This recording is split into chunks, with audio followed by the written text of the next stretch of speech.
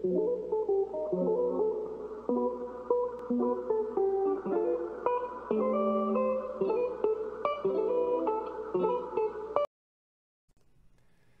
guys, Wandering, we're back, 365.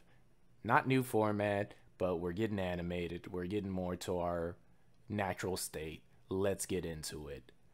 We're looking at question number 59. The question is, why do we think of others the most when they're gone?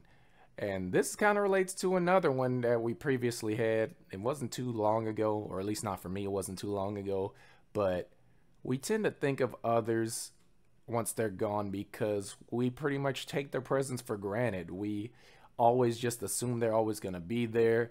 We see death, we know about death, but usually we just kind of say, oh, that happened to somebody else. That's not going to happen to me. That's not going to happen to anybody I know for a long time to come or ever. You know, the way we treat it, sometimes we're just like, it's never going to happen.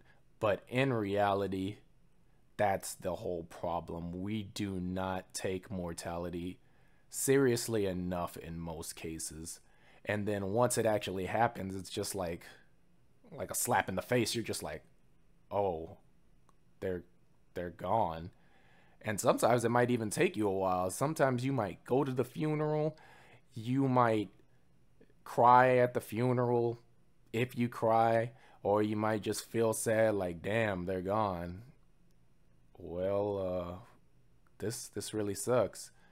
And then you'll go back to normal, you'll go about your day, and it's not until you get back into the flow of everyday life. And for example, let's say it's a parent and you talk to the parent fairly frequently. Something happened at work, something happened in life, and you call that parent up.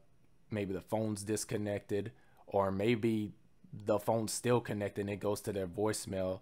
And then as you're leaving the voicemail, you realize, oh, that's right, they're gone.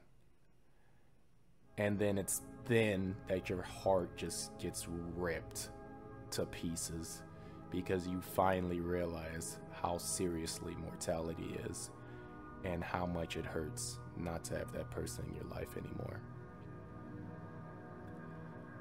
But yeah, that's my response on this one. I actually felt a little something on that one. Oof.